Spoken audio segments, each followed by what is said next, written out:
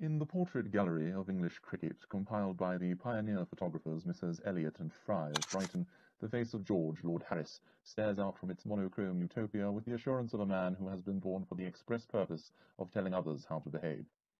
Undaunted by the heresies of the new, bold with the fearlessness of a man convinced he has nothing to hide, he gazes full face at a point just behind the viewer's left shoulder, or, to put it in the terminology of the game he loved so dearly, the general area of backward short leg.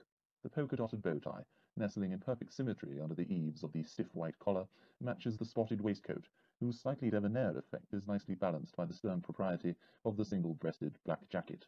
His hair has recently been trimmed, probably in preparation for the portrait, and under it the bushy eyebrows jut protectively over wide, stern eyes. And it is those eyes that give the game away. It comes as no surprise to find, even in Wisden's sycophantic obituary, certain veiled references to Lord Harris's tendency to rant and rave whenever the argument was not going his way.